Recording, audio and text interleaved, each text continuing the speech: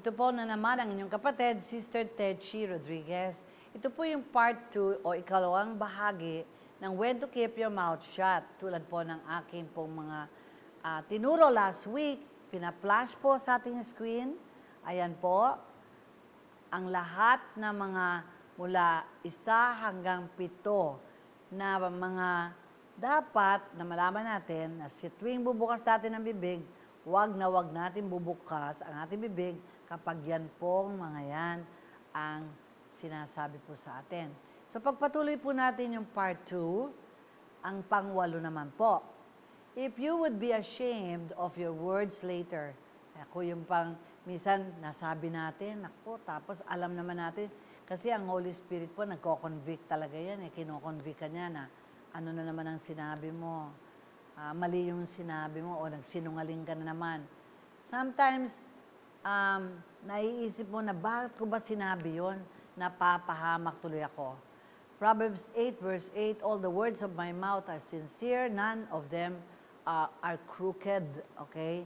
So, pagmasdan po natin, ano ba yung mga sinasabi natin? Baka mamaya mapahamak tayo because there are always 2 powers from our tongue, death and life. And whoever indulges in any of the 2, either death or life, shall eat its fruits. Yan po ay napakahalaga, no ho? Malaman natin.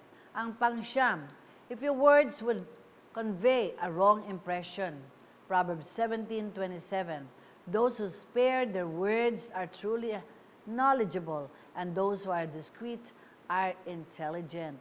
Alam niyo, minsan po, meron kayong sinabi, no? Pero talagang it's a wrong impression, pero sinabi na ninyo, nagko-convey ito ng wrong impression sa tao, sa kapwa natin. Nasisira po yung kapwa natin dahil doon sa sinasabi natin.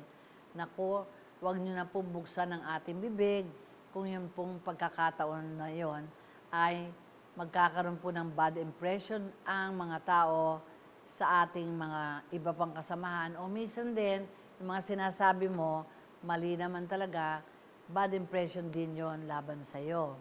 Ang pang-10, if the issue is none of your business, ayan, minsan napakapakialamera naman natin eh. No? Hindi po naman natin business yun, hindi naman po dapat tayo concerned doon. Kung nagkakagulo sila, dapat po maging peacemaker tayo. Dapat po tayo mismo ang mag-extinguish nung pong anger na yon o nung chismis na yon. So, Jude 1:9-10, ayan po, yet the Archangel Michael, when he argued with the devil in a dispute over the body of Moses, did not venture to pronounce a reviling judgment upon him, but said, may the Lord rebuke you. But these people revile what they do not understand and are destroyed by what they know by nature like irrational animals. So, kung hindi naman ninyo alam, please, huwag ninyong pakialaman. Okay? Making you a false witness. No? Minsan gusto natin mahanap ng ating karamay, no? Nasasama pa yung iba. So, yung mga pakialamera dyan, mas maganda, tumahimik na lang tayo. Number 11, when you are tempted to tell an outright lie. Ayan. So, kapag iyang bibig po natin ay gustong-gusto na talagang magsinungaling, itiklop na po natin at isipper natin sapagkat lie is a lie. Wala pong tinatawag na white lies. Everything that is not true ay talaga pong ito'y kasinungalingan. Ano po nakalagay doon? Sa Proverbs 6:16-19, these 6 things that the Lord hates, and 7 are abomination to Him. Ano po yan? Yung pong 2 po dito ay tungkol po sa mga bibig. Ano po yan? Ito po yung slander at yung lying. Ayan, tandaan nyo ho, sa Proverbs. Ano pa po? Ang 12, if your words will damage someone's reputation. Proverbs 16:27. Ayan po, no? Minsan tayo po nagpapasiklab ng galit ng mga tao eh. Mahilig tayo sa intriga para ma-damage yung reputation ng mga tao. Kung ano-ano sinasabi natin. minsan po naiinggit tayo, minsan naman nagagalit tayo. So kung ano sasabihin mo, kunyari minsan nga po, di ba, sasabihin pa natin, i-pray nga natin yan kasi ganito yan no? Pero alam ng Panginoon ang intention natin sa puso natin, tatandaan po natin. Sa Matthew 12, wala po talagang hindi mahuhusgahan ng Diyos sa lahat ng sinasabi nating paratang sa ibang tao. So wag ho tayong manghusga, lalo-lalo na kung hindi naman tayo sure, tigil-tigilan natin ang pagbubukas ng ating mga bibig. Number 13, if your words would destroy friendship. Ayan. Alam nyo, marami pong magkakaibigan na nagkasira-sira dahil din po sa bibig. Proverbs 16:28, perverse speech sows discord, and tale-bearing separates bosom friends. Okay? So, marami pong magkakaibigan, yung mga secrets nila, nakuha yun, dinisclose sa iba. No?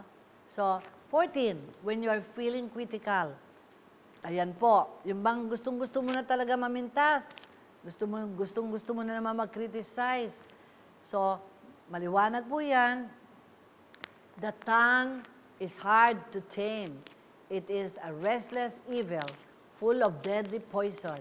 Sa James 3, with it we bless the Lord, and then with it we curse human beings who are made in the likeness of God. From the same mouth comes blessing and cursing. This need not be so, my brothers. Sana po ay naibigan po natin at marami tayong natutuhan sa part 2 ng When to Keep Your Mouth Shut. Sa susunod po ay ang ikatlong bahagi sa pagtatapos ng ating 3 series teaching dito po sa ating pong When to Keep Your Mouth Shut. Ito po ang inyong kapatid, Sister Techi Rodriguez.